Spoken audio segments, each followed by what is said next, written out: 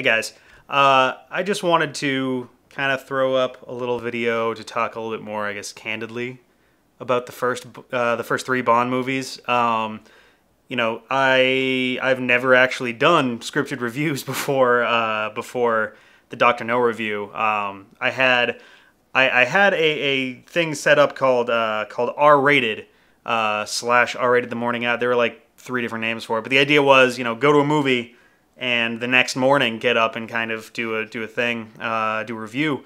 And I did that for a couple movies. I did it for Guardians of the Galaxy. I did it for the Angry Video Game Nerd movie. And I was planning on doing one for the Avengers, but I think I'm going to wait on that to do an Avengers 2 Ant-Man thing together in a couple weeks. But I just figured it'd be kind of nice to talk a little bit more openly because not everything quite makes it onto the page or onto the screen when you do scripted stuff, as I've come to find out. Speaking of seriously, this is probably going up as I'm working on Thunderball. I just came out of the shower for reasons that you'll see when that video goes up. I know that it's taking forever. There were a couple things going on that were kind of out of my hands, and a few that were my fault for this taking so long. I got a bit of writer's block while working on it. The pace is a little strenuous. I'm technically trying to catch up. I'm behind by a little bit, but hopefully as some of these reviews start to become just about the one movie and not about, oh, here's Dr. No, but also Casino Royale. Here's Goldfinger, but also The Man from U.N.C.L.E. I think Thunderball kind of has some intro. You Only Live Twice, we've already watched, and there's another thing going on there, but I think for On Her Majesty's Secret Service, I think that's going to be the first one that has like just the movie and nothing else. Maybe a little bit of backdrop for George Lazenby, but other than that, it's going to be basically just the movie. So hopefully it'll be easier. I keep trying to make them shorter, and they just get longer. I think Thunderball is probably going to be about the same length as Goldfinger, but we'll see how that goes. But seriously, it's been a lot of fun so far. I've been getting a lot of really positive response from it. It's really cool that you guys are into Seriously, at least, on the same level that I am. The rest of the D-Pad team has been kind of incrementally doing stuff here and there for it. The first really big thing is coming with Thunderball in two ways, and you'll see that as that video goes up. And I'm actually really interested, excited, and scared for the non-Sean Connery Bond movies that are coming up because the first three were very good. The ones that came after were not as good as the first three. And anything between On Her Majesty's Secret Service and Die Another Day, I haven't seen at all. Well, I mean, I might have seen little bits and pieces. I'm familiar with GoldenEye. I think all of us are. And other than that, though, I haven't seen anything else. So I have no idea what's on its way. But I suspect they're not all gold. And I imagine the reason that there's a debate about which Bond is the best Bond probably has something to do with the fact that with Sean Connery is usually a pretty standard best, so that leaves me a little worried about where the other five or four, I guess. I'm actually a big fan of Daniel Craig's Bond movies, so I'm less worried about those. I've seen all three of those, but the remaining, what would that be? The remaining 16, 15 that are left have me a little worried, so we'll see how that goes. But yeah, I should probably stop rambling and jump into the first movie that we've done, Dr. No. So Dr. No was a bit of an experience. I have never seen anything Dr. No before. I knew not a single fucking thing. I think everyone who knows just a little bit about Bond from the 60s probably knows about Goldfinger and not much else. Just because out of the 5 movies that I've watched so far, Goldfinger is the only one that actually seemed kind of recognizable, at least culturally. So Dr. No was a bit of an experience. It starts... It actually, the pacing, when I watched it at first, I thought it was kind of slow, but, watching it a couple times to get the review ready and especially in comparison to the ones that I've seen since, the pacing's actually pretty okay. It's kind of in the middle.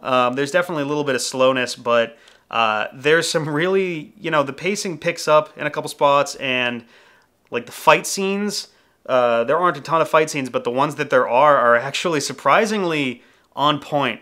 Like one of the first things that happens in the movie after Bond gets to Jamaica is he gets picked up by the fake driver, figures it out, gets away from the other, Spectre goon that's following him, and then pulls the guy out and just punches him out, just cold cocks him right there.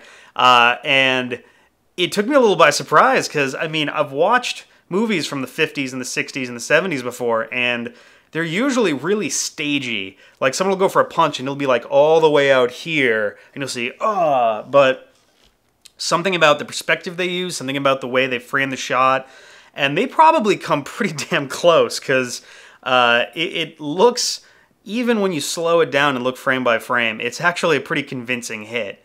The villain, Dr. No, is kind of unimposing. It's actually sort of weird. Like, it makes total sense after the fact with how Bond villains kind of feel, because they're always a little over the top. But it's a radiation specialist who's using radios or radio waves or I wasn't entirely sure how he was doing what he was doing, but he was basically knocking over rockets. That's a pretty normal, boring-ish sort of thing to do. And if it weren't for his sort of just stone-faced demeanor and slow speech, very articulate, and the kind of Nehru jacket thing going on, if it wasn't for that, and obviously the metal hands, then he would be he would be a villain from any action movie at that point. So, Dr. No was not a terribly imposing guy. I think the reason that he's so iconic today is just because he was the first villain, because, of the, 8 movies that I've seen in the Bond franchise, Dr. No doesn't really stand out as a character all that much. But I can understand why pop culture really loves him. He makes an appearance really quickly in the Heineken ad for either Quantum of Solace or Skyfall. I forget which, but there's actually a really great song called "Man Like That." I forget who sings it, but she does a really good job with it, and that's the song from the commercial, and it's a really upbeat thing that I've gotten into just from doing research on Bond stuff. But Dr. No shows up in the commercial because some guy's offering him beer and says, "Doctor," and they use stock footage of him, and he says, "No." And it's like, okay, fine. The lair is pretty cool. Again, nowadays, and even especially compared to other Bond villains, it's nothing that elaborate, but it looks cool. And for the time in the 60s, that was a pretty slam and bass. Like, you think of a bad guy, they're usually working in a warehouse, or they got like, a back alley, or their house, their nice mansion kind of thing. This is quirky and weird. There's a giant magnifying wall so the fish look huge. He's got that stolen painting, which I could not possibly remember the name to without a script in front of me. And he's just got this elaborate setup, and it's kind of funny too to see where like Austin Powers borrows from it, because they're looking at the magnified fish, and he just says $1 million, and you're like, huh, what? And he explains that it costs $1 million to build the base basically, and it's like, okay. And you have to remember that at the time, $1 million, which was the budget for the movie, was I want to say it was like $8 or $9 million today. Which isn't a small amount of money, but you think about extravagant Bond villain bases, that's probably not going to be the size or the cost that comes to mind, especially when you start comparing it to the later Bond villains. Like, what was it, Goldfinger had something like $20 billion, or 20 million pounds in gold bullion that he that he owned, I think, and he was going to steal 100 million pounds or $100 million of gold from Fort Knox. So, like, the comparison, after the fact, Dr. No feels kind of small potatoes. I'm wondering if that's kind of why they set up Goldfinger and Dr. No together in GoldenEye Rogue Agent. It might be. But I'm getting a little off track. The location, Jamaica, was pretty cool. Quarrel is just the fucking coolest. I was really bored by him when he first showed up because it's like, okay, it's just some Jamaican guy. And admittedly, while watching it, it seemed a little insensitive, and I was just like, oof, okay, 1962, a little bit rough, but all right.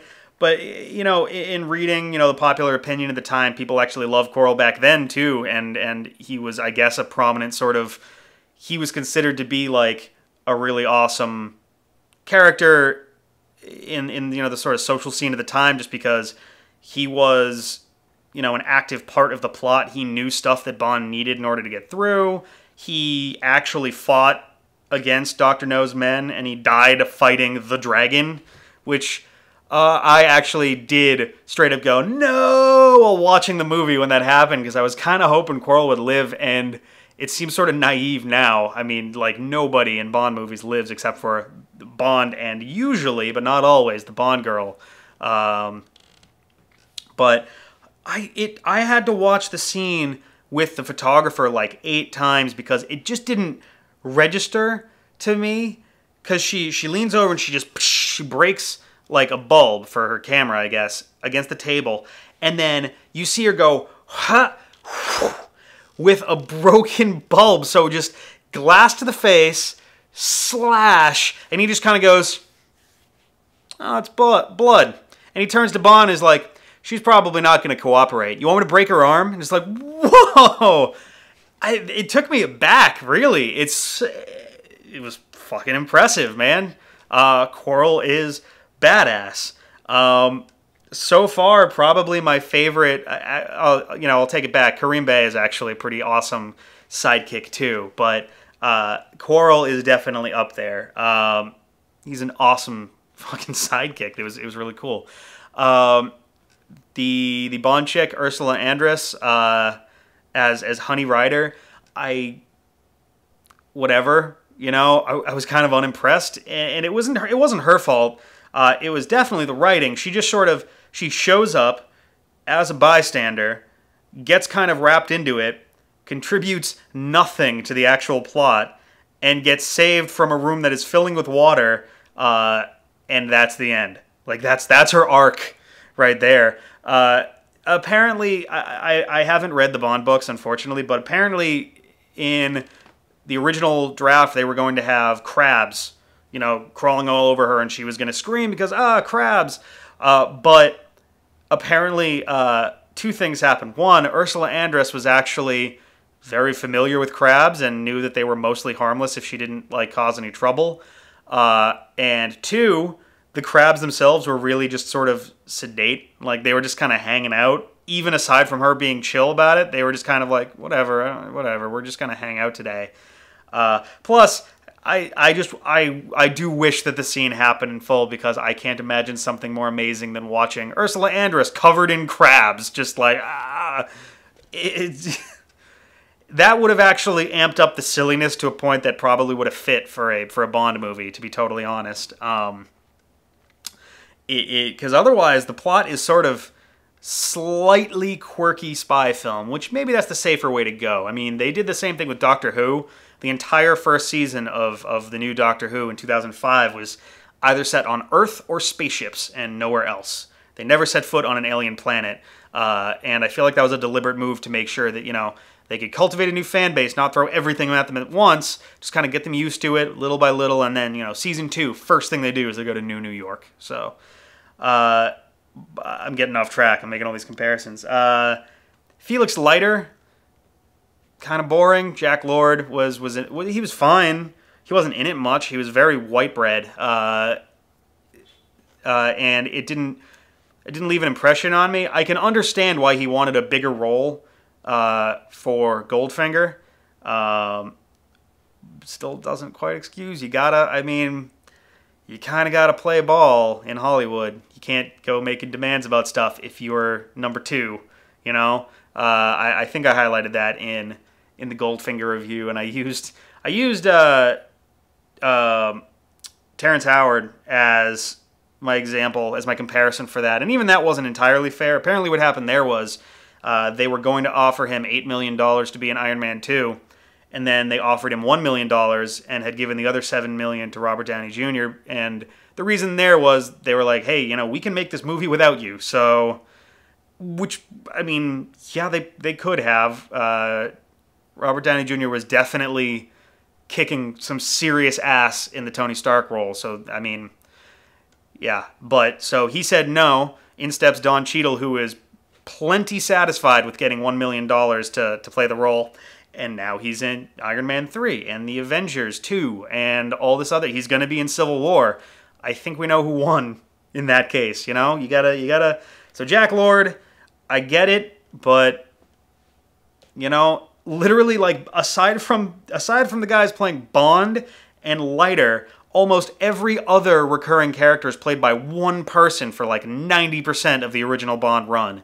Bernard Lee plays M for, God, I think 7 or 8 movies. I forget the name of the woman who plays Moneypenny. She's in there for like 10 or 12.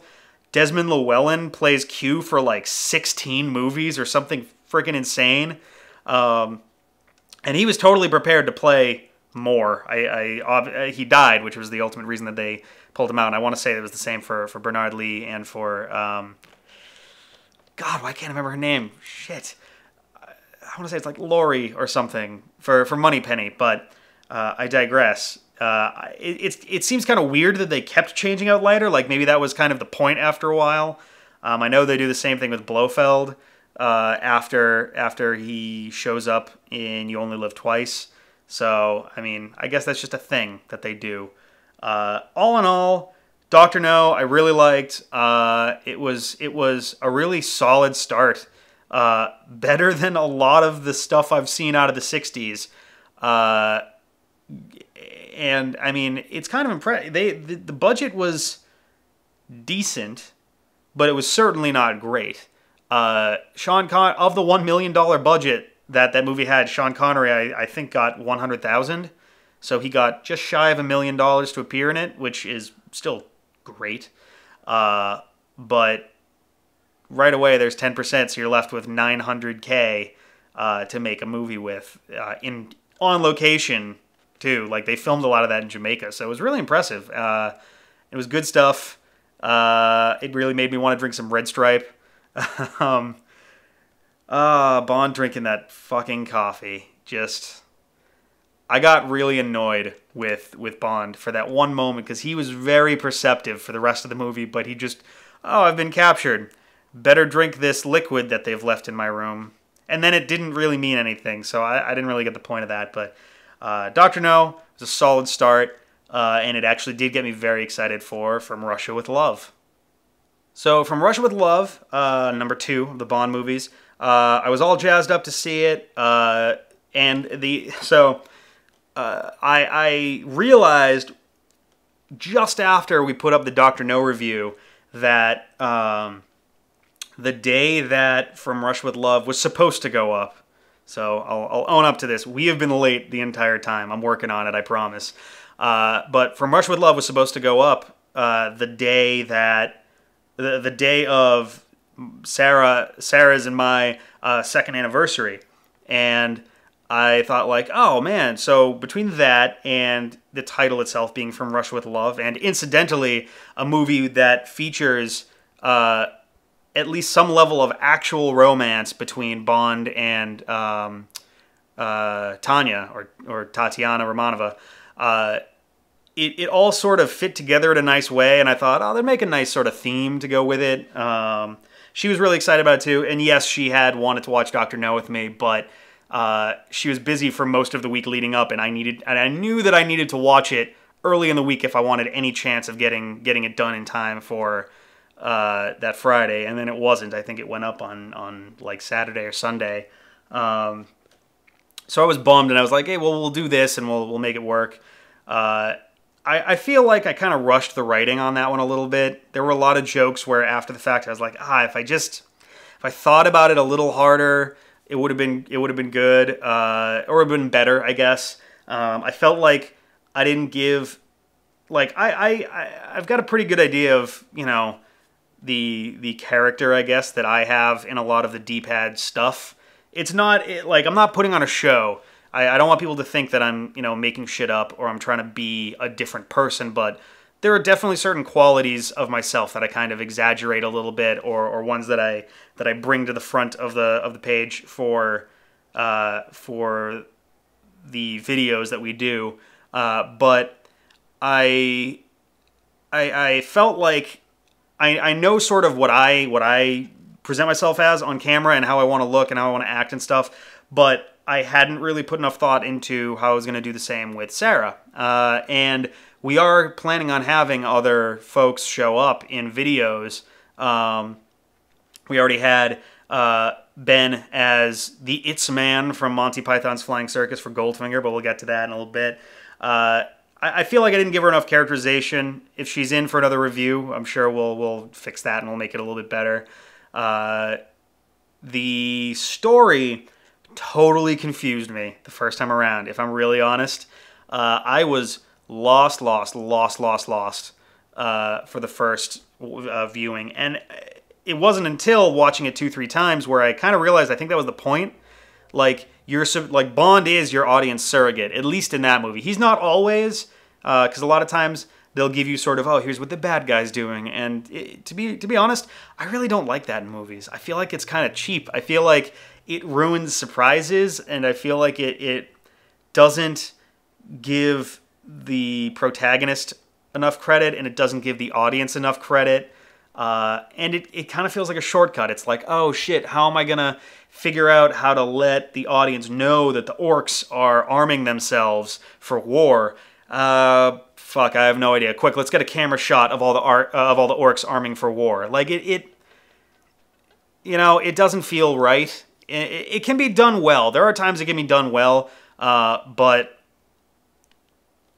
it gets confusing sometimes. And From Russia with Love sort of did that in spots. Not the, hey, here's the bad guy, but in the sort of like, it's not bad, actually. And I'm getting myself all confused just thinking about other movies. It's bad in a lot of the movies that I see it in. From Russia with Love avoids it entirely, or almost entirely. I think the only times you see the bad guys are at the very beginning and the very end when they meet with Blofeld, numbers 3 and 5, sorry. At the very beginning and the very end, and when Rosa Klebb is getting Red Grant really early in the movie. The rest of the time, I think we're with Bond the entire rest of the way. So it's kind of awesome to be able to watch a movie where you follow the same train of thought. The only thing that you really know going in is that Red Grant is basically the bad guy for most of the movie, and that Romanova is not exactly what she says she is. But ultimately, the twist is that she is what she says she is. She falls in love with Bond, so... but I liked it. It made it a little bit more organic, I think. It made it a little bit easier to... It didn't make it easier to follow. It made it easier to follow with Bond, I think. And as all the pieces start to come into place, you sort of go like, oh, shit, okay, I'm seeing how all this is coming together. Now, the plot was very slow to get moving, but it felt deliberate in a good way, and Goldfinger was very much the same. It had a couple bumps and bruises along the way, but it kind of built this tension because you sort of feel Red Grant stalking Bond for like most of the movie, and it just seems like he's getting closer and closer and closer, and then suddenly, boom, he's in, and he's pretending to be this other guy, and it's just like, oh shit, at any second he could just off him right there. And that actually factors really well into the characterization of Red Grant, because that was sort of what he was supposed to do. He wasn't meant to like toy with him. He was meant to kill him and retrieve the Lecter device. Also, it was called the Spectre device in the books, but they hadn't invented Spectre yet. That is what Thunderball is going to be all about in a lot of ways. Spectre is a big mess. You'll see when we get there. As far as the characters went, Romanova was a huge step up from Ursula Andress. She was actually functional. She actually had shit to do. She wasn't, necessarily pivotal to the plot, but she sort of was the plot in a lot of ways. The goal was to sort of retrieve her and the Lecter device. So it it was more than just, oh, here's some woman who's here as eye candy, and oh, she's gone now. Oh, rescue her. Okay, you did. The movie's over. So Romanova was a pretty nice touch. Kareem Bey, also awesome. I would say he's not quite the level of Quarrel, but he was way more entertaining. He was a lot more fun. He was definitely the kind of guy that you want to go and get a drink with. And that was really cool. I was a big fan of that. Red Grant, damn. He was surprisingly effective as a bad guy. He was just the best comparison that I think I can think of is the original Legend of Zelda. There's sort of, especially once you're familiar with the plot of the game, there's just sort of a presence of Ganon everywhere. Everything's kind of empty, and you know the bad guy is just, basically like just off screen. That's kind of what Red Grant is in this movie. He's just sort of this force that's there, but Bond can't quite see him. He's just out of range. He's just out of his peripheral vision. So it's cool to watch him sort of hunt his prey a little bit. His voice was kind of silly. I did not realize that it was Robert Shaw at first. I definitely saw something familiar. He looks so much like Daniel Craig. I didn't use the best comparison shot for it because they don't hold on Daniel Craig's face often enough in Quantum of Solace? No, in Casino Royale. I forget which one he actually breaks into M's house. The one that I used in that movie. But I think it was Casino Royale. But it kind of occurred to me, and honestly, it was actually an accident. I had made a bunch of Jaws references way before that and was going to tie it together at the end. And then I learned that was Quint from Jaws, and I was like, oh shit, well, yeah, let's do this now. And also didn't realize that it was the 40th anniversary of the release of Jaws that weekend as I was releasing it. So it was all this stuff that came together really cool. His voice was not terribly intimidating, but his little speech about how he was basically going to torture Bond was very intimidating. It definitely gave me chills watching it. However, that hubris just totally bit him in the ass. It's definitely sort of the gold standard of, hey, I've got you right where I want you. Now I'm going to talk so much that you can figure out a way out. So it sort of, oh Jesus, Xbox, stop listening. Stop listening. There we go. I got the Xbox is on in the back. We were watching Food Fight before I recorded this. Red Grant is just damn solid. There's a pretty clear XP of him in You Only Live Twice, which we'll get to. But he was damn good. That fight scene was actually pretty intense. I wasn't expecting a full-on fight scene that was going to be that hardcore, and the fucking choking him out, and it was real good. The Krylenko thing was a little bit skimmed over. It took me a while to realize that it was all the same guy. Basically Kareem Bey's rival, because he's in the meeting near the beginning with the Soviets, and he's the guy who attacks the gypsy camp, and then he's the one crawling out of the woman's mouth for the "Call Me Buana" poster, which I thought that was also kind of a neat nod from Saltzman and Broccoli to themselves to put up basically a billboard for their own movie in their own movie. That was a nice touch. But Rosa Klebb and I forget number 5's name. Shit. Damn it, I forget. Ah, crap. I've been doing so good. I'm usually not this good with remembering character names, but alas. He was the chess master. He was pretty cool. I get why Blofeld killed him, but it was such a bummer to watch a character that was that competent get offed that unceremoniously. And Rosa Klebb, I just burst out laughing twice in a row. Her in the maid outfit. That reaction was genuine. Because I was watching it. It didn't strike me at first. It was sort of like a... Wait a minute. Is that... And the second I realized it, I was done with it. And then the fucking knife shoe. how could a knife shoe, like, I get that your legs, you have more reach on your legs than with your hand, generally speaking. Fair enough. But I feel like it would take nothing to step on the blade and therefore break it, for one. And you're a lot less limber with your legs than you are with your hands. Your hands are a lot more ambulatory. You can move them around and kind of navigate. There's a reason most people don't stab people with their feet, you know?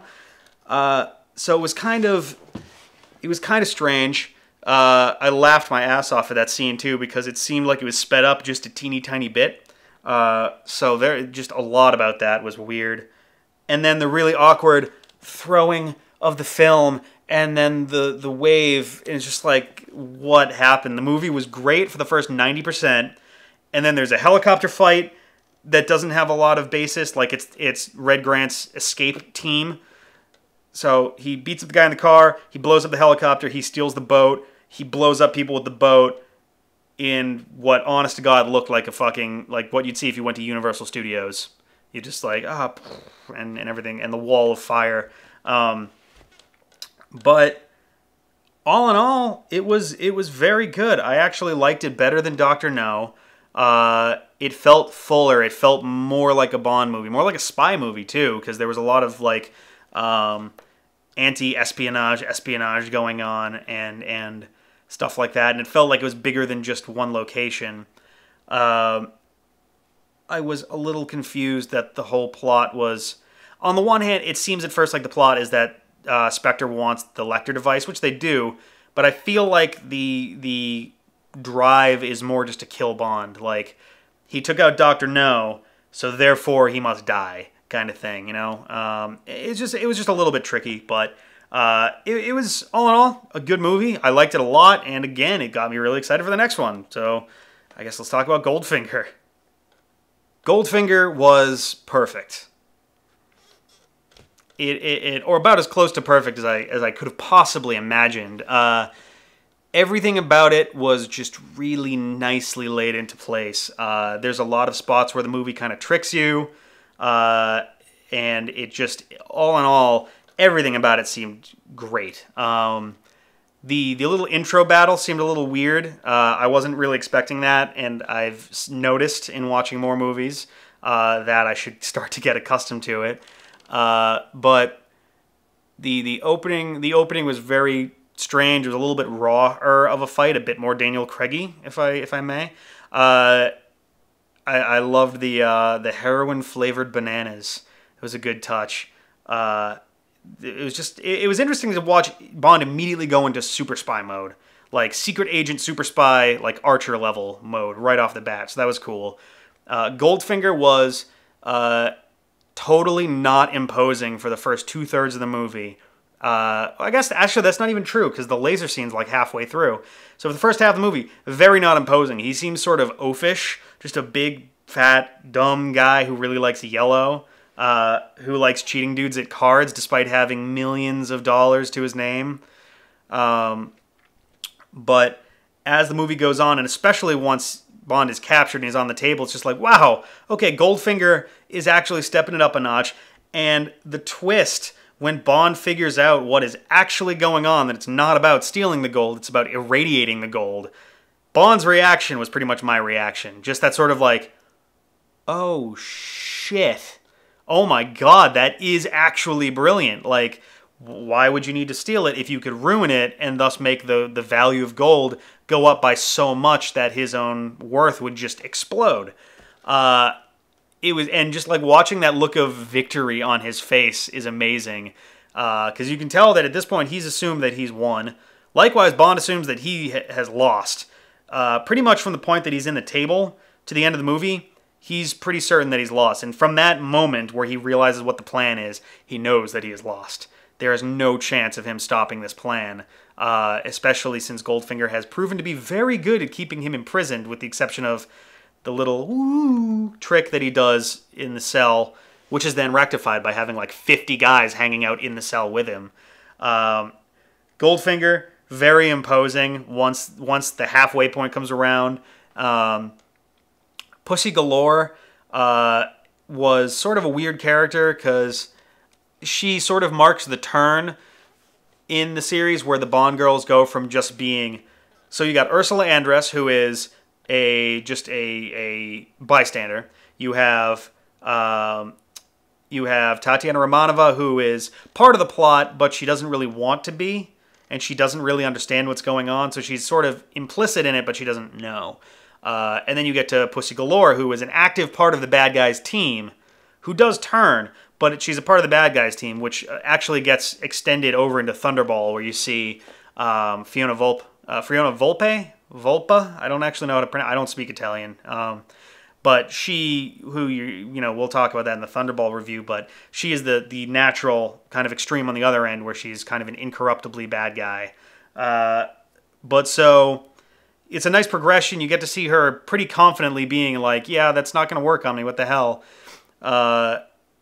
She feels very on the sidelines. Like, she takes an active plot. She takes an active part in the plot, but her biggest actions take place off camera.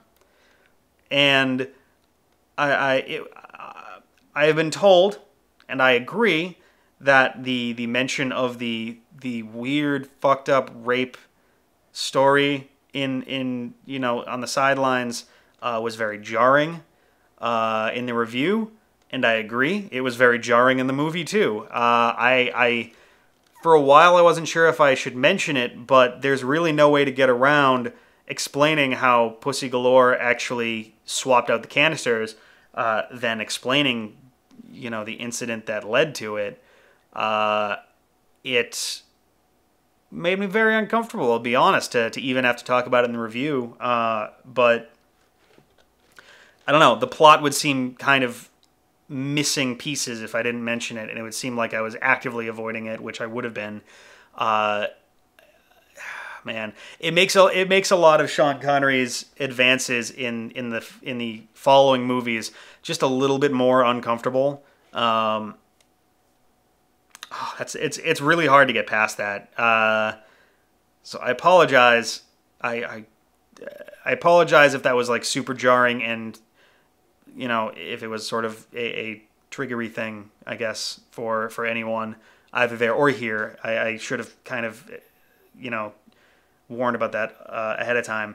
But it's tough. It's tough when it's part of the plot, when it's an active pivot point of the plot. So I don't know how I feel about it, but that's really the only negative thing I can think of in the entire movie, to be totally honest. I love that Bond fucks with Goldfinger over and over between the card game and the golf game. I love that he just kind of plop the gold bar onto the grass. And boy, isn't it convenient that Goldfinger really doesn't give a shit about getting the Nazi gold bar, which presumably would be really goddamn rare, instead opting for the cash value, which I was like, that feels kind of cheap, especially since Bond ultimately wins. So it's not like he was actually going to lose it in the first place. Odd Job is awesome. So far, ooh boy, he's probably this... It's hard to place him against Red. I think Grant is a better bad guy. It's a question of whether Grant qualifies as a henchman or a villain. I guess technically he is the henchman. He's the dragon, if we're in trope speak here. In the same way that Odd Job, I guess, is the dragon for Goldfinger. So Odd Job so far #2 dragon of the series. So that puts our dragons #1 Red Grant, #2 Odd Job, #3 the Tank. So God, the fucking dragon tank. Goldfinger. The plot was very deliberate. You followed along slowly to let it all kind of grow. I loved the Ebert explanation of why Goldfinger was explaining the wrong plan, the theft plan to his guys, and that one being that he had the models made and then he changed his plan, but he was like, oh man, I had all these things made, I gotta show them off, I can't just let these go to waste. I think that's awesome. It doesn't quite explain why he had Mr. Solo get crushed in the car. I mean, maybe it was sort of a, an insolence kind of thing, like, oh, you're backing out of the plan? Then you get to die much slower than everyone else. I I understand why the cube car didn't have blood. In the modern day, you better believe that thing would be drenched, because a person barely fits into that space, and the gallonish of blood that people have in their body, or liter, I don't know volumetric measurements at all, guys. However much blood we have in our body, that's probably going to be showing there. Apparently they had to cut the cube in half, actually, because it weighed so much that it was breaking the pickup truck. That is an actual cubed car. The guy who sold them that car was actually very depressed that they were breaking a brand new car, a brand new nice car. So I'm sure when they were like, oh, we're going to cube it, he was, oh, God. Oh, wait, no, we have to cut the cube in half. Ah! So the gold car thing was so fucking silly. But it felt appropriate. It worked for Goldfinger. He seemed just weird enough for that to work. Jill Masterson was kind of neat for how short she was there. I love that M seems concerned about Bond's well-being. It's like, look, if you need to take a break, if this is too much for you, that chick that you met 2 hours ago, just, take a breather. We can send 008. It's totally fine. So that was weird. Tilly Masterson is hilariously inept. She does exactly 0 things correctly. She can't shoot. She can't, sneak around very well. And then she gets hit by the odd job hat in a way that at first I honestly thought she was knocked out. It took me until well into the next 15 minutes to realize, oh, she's probably dead, huh? So Jill and Tilly, the Masterson sisters were okay. Pussy Galore is clearly the main focus of the women in the movie. The gold shot, Frozen Foxy pointed out that I neglected to mention that people actually thought that the woman whose name escapes me right now, who played Jill Masterson, was it Shirley Eaton, I think? People thought she was dead because of the myth caused by all this, where everyone was like, oh my God, she'll suffocate with all the body paint on her. And they thought she was dead. She actually she became a mother. She had kids and she retired from acting because she wanted to take care of her family. So props for someone who is really probably the most iconic Bond girl as far as imagery. You think Bond, you're probably going to think of, oh, the woman covered in gold, So props to her for making that decision. That's a totally supportable decision. And yes, it was totally true. They left some portion of her stomach, I think it was, or her chest, uncovered in paint, just to be sure. I fucking love that. They couldn't find any biologist to be like, hey, no, that's not how air works. I also kind of got it across a little weird that you can die from it, but it is strictly a heat stroke thing. Your body will, so the idea is, if your pores are blocked, you can't sweat. And if you can't sweat, your body can't cool down. So if it starts getting hot, then your body's getting heated up and you might actually suffer from heat stroke. And if you don't, get that taken care of immediately, you could actually die. A very different situation, though. And it takes a while. It would take a couple hours at minimum for that to happen. And heat, if you were, chilly, it probably wouldn't matter all that much. I can't imagine she I feel like if you're covered in gold paint, your skin's going to break out like crazy. All in all, Goldfinger is, of the first 3, definitely my favorite. It was really good. Oh, Desmond Llewellyn being snarky Q was pretty fucking cool too. I can't believe I didn't mention him. He's awesome. He's in the next something like 12 Bond movies. Or so I think he had 14 appearances. They weren't entirely sequential. He missed 3 of them. Sorry, no, he of the next 14, he's in 11. So he's going to be around a lot. He was great. Cease Linder as Felix Leiter was just the strangest casting. I know he wasn't that old, but he looked that old. He did not look even slightly like Bond's age, basically. He didn't look like someone who would have gone on missions with him. So it was a little bit jarring. I don't understand why him and... excuse me. Oh my God. I forget the name of the guy. Was it like Austin Willis or something like that? The guy who was supposed to play Leiter. I don't even understand how they could have swapped roles and and everyone was like, okay, yeah, cool, but they did, so whatever.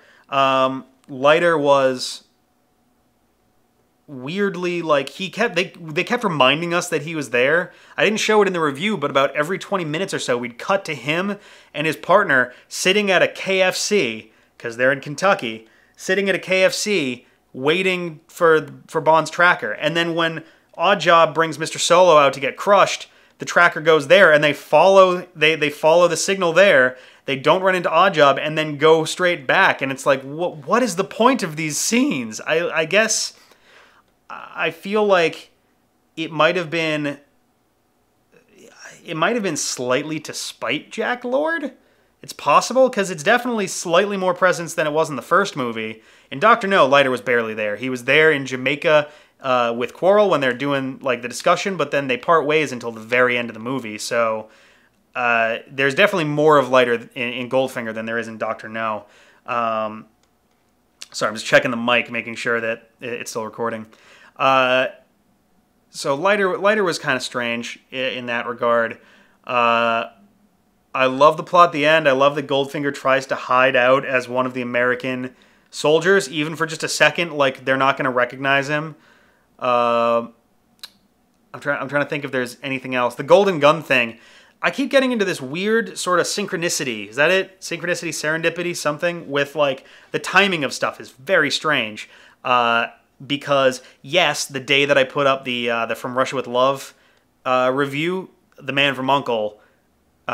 Trailer went up that same day, and I was intrigued by the fact that the show started 4 days after the premiere of Goldfinger. So I was like, oh, well, I have to talk about this then. I have to talk about the Man from U.N.C.L.E. And likewise, Sir Christopher Lee, died in the interim between From Russia with Love and Goldfinger.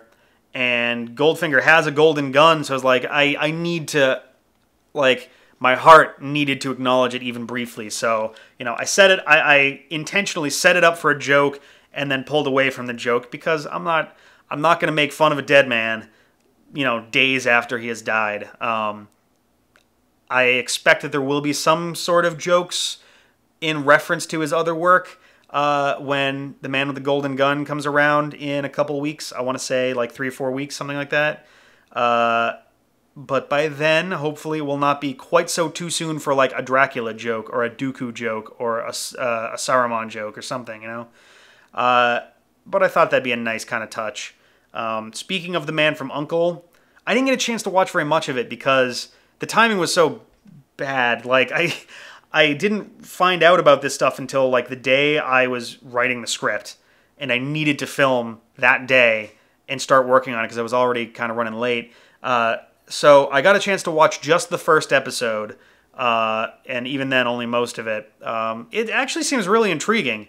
It's not a surprise to me, just from watching one episode, why it was on the air for 4 seasons. But the more I read about it, things got weird in the 4th season. Like, the direction started to go more comedy, like in a quirky, late 60s, early 70s expectable sort of way, and people didn't react too favorably towards it, so they canned the show. I am going to watch more of The Man from U.N.C.L.E. Whoops, the battery died. Uh-oh.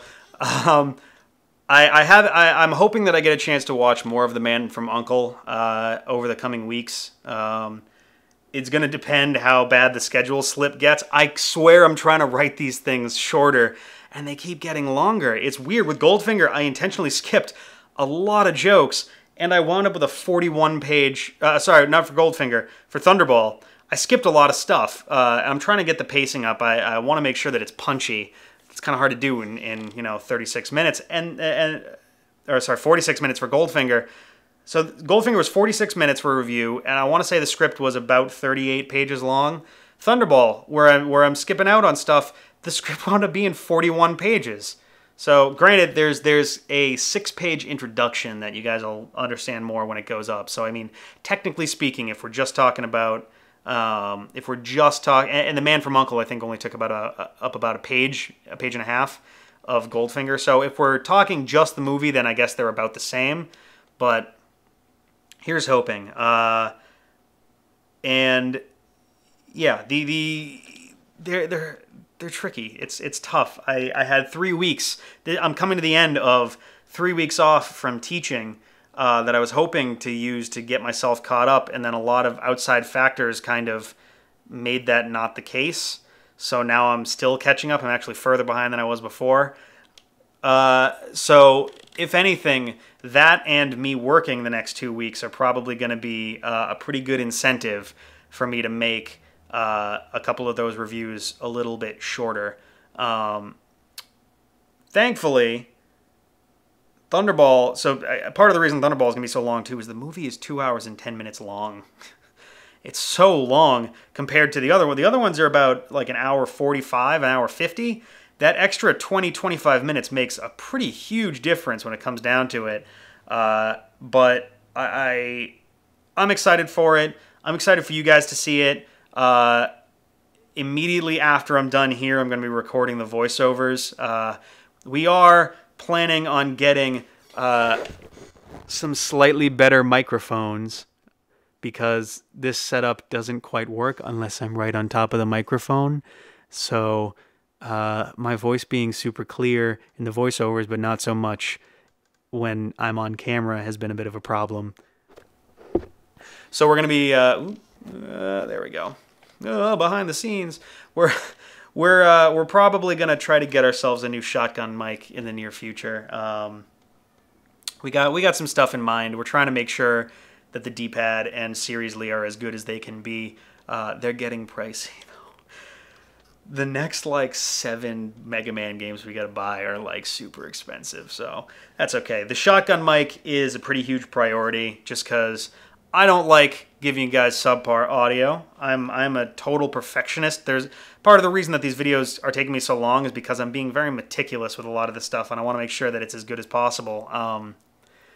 So the sooner we can fix this, the better. But I digress. I'm getting way off track. I don't mean to complain. I don't mean to bitch and moan about our audio setup.